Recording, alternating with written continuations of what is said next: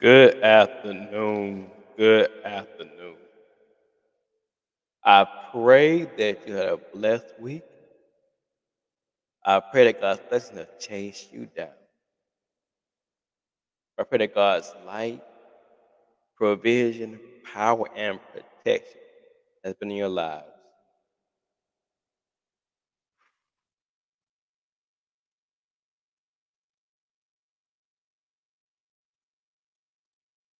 That's our prayer. We thank you for everything you've done for us, Lord God, from a baby until now. We thank you for all the doors you shut, for all the windows you open in our lives. We thank you for protection, your provision, and your power in our lives, Lord God. We pray right now that come to the midst of us at this very moment and let your word come from these lips. Lord, indwell my mind, body, spirit, and soul. I can say your words, not my words. I pray that you will just till the soil of our heart, mind, body, and soul, so it can accept your true and living word. We pray that you will just saturate us with your spirit, Lord God. Lord God, please lead and guide us as we go through this road called life. I pray this prayer in the name of Jesus Christ. Amen. Now, all this month, we're talking about living for God. When we say living for God, it's not easy. With all the pressures, with all the distractions around us. Sometimes living for God makes us isolated. It has us looking strange or different. But I'm here to tell you that living for God has its benefits. And the scriptures we're going to focus on today is 2 Corinthians 5 and 17.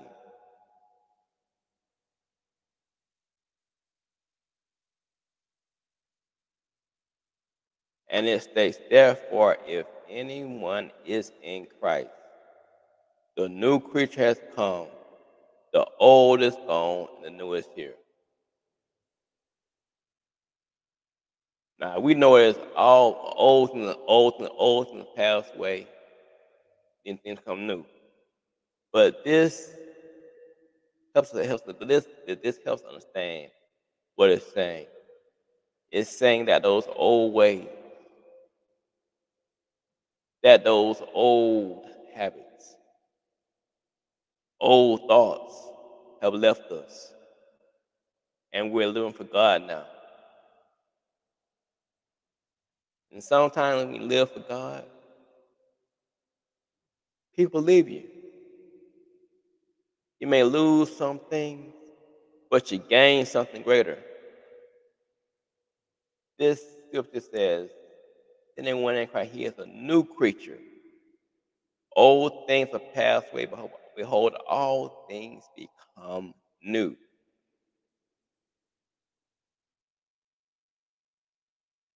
Now, this is Paul speaking.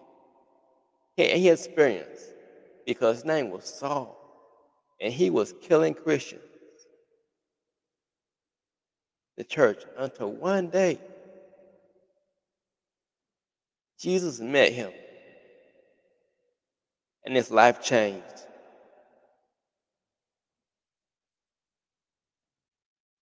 What would our lives be like if we were to really, really, really live for God? Whew. You see, it goes back to Romans 12b, where it says,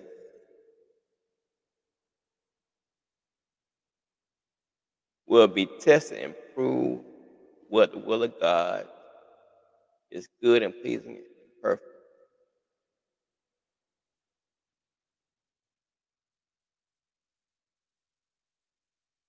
Life is hard, y'all. But as long as we got the good Lord on our side, we can make it. Sure, sometimes it's going to be difficult to live for God when everyone else is going right and God tells us go left.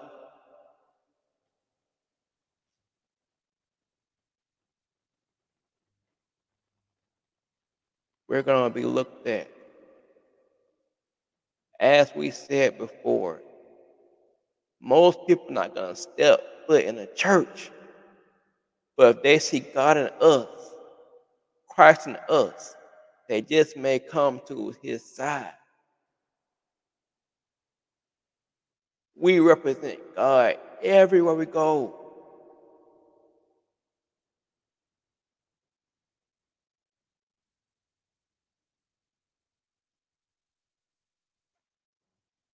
It goes back to Hebrews 12, where it says, therefore, since we are surrounded by such a great crowd of witnesses, let us therefore throw off that hinders and the sin that easily entangles us, and let us run with perseverance, with perseverance the race. What they're saying, people are watching us, y'all. When they see us acting out, they say that's how a Christian act. What I only be one. They should see a difference in us in the world. Do they see a difference in our actions, words, and deeds?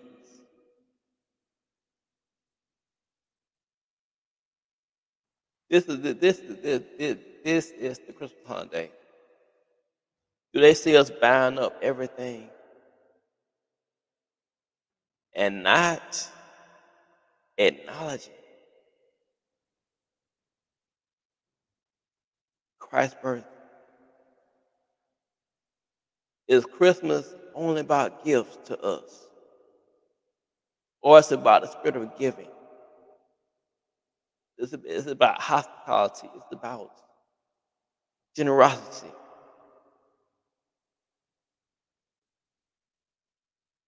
How we live our lives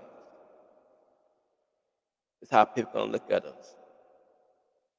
We can talk all we want to, but they're watching our actions.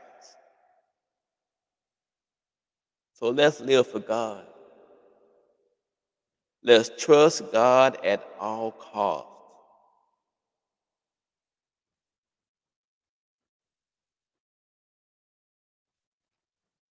What would the world be like if every Christian in the world lived like Christ? What would the world be like if every follower of Christ lived for God? Let's find out. Let's find out. I know this word is not a deep word. It's a word. It's needed to us because sometimes we can get caught up in the hustle and bustle of work, family, getting cars, getting the houses. We can forget about God, our first love. So let's not forget about God. Let's have Him on the front of our mind.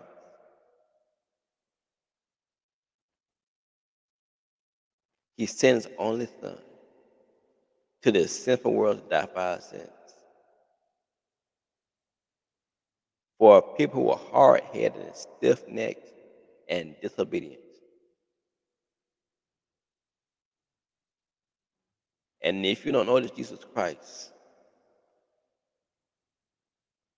I want to introduce to him now today. He'll make life brand new. He'll open doors for you. He'll shut doors that can harm you in your life. He'll be your best friend.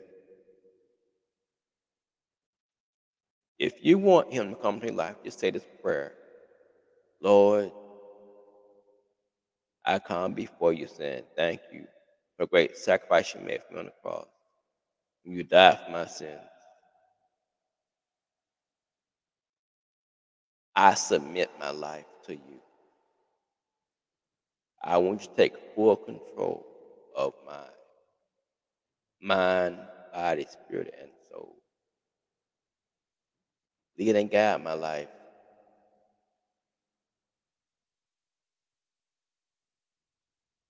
Thank you again for dying across my sin. I will live for you. Say this prayer in the name of Jesus Christ. Amen. If you say this prayer, you're saved. Now find a Bible-based Protestant church to go to know more about Jesus Christ.